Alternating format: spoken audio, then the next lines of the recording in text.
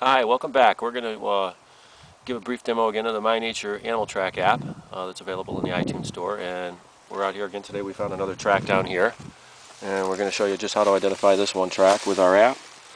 And here's our track right here. We'll clear it out a little bit. You can see the outline of it right here.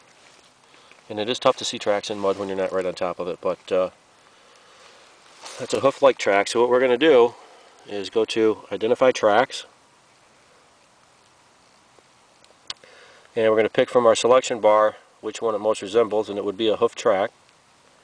So we're going to take that, and then we're going to look at the length, which is 2 to 4 inches in length, or 4 inches or longer. And this one is 4 inches or longer. We could use our ruler that's built into our app to do that, but I know it's 4 inches or longer. So just to make this short, we'll check this out. Okay, now we're in the Adirondack still. We know it's not a bison, we know it's not a caribou, and we know it's not an elk. And you can also refer to your range map for those animals to see if they're in your location. So we're going to select moose and expand that. And there's our moose track. And if we put that down there, hoof track is a hoof track. It's similar to that.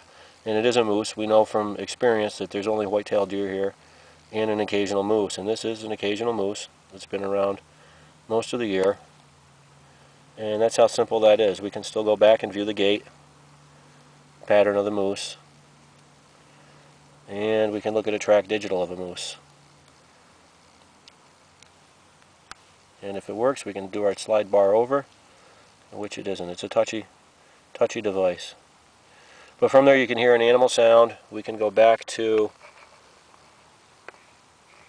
listen to all animal sounds. And we can actually scroll down to a moose.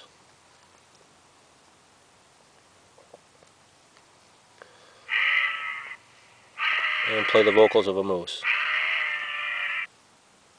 And that's pretty much it for today. We identified a moose track, and we hope you enjoy your app and you find us on the iTunes store. So have a good day until our next time. Bye-bye.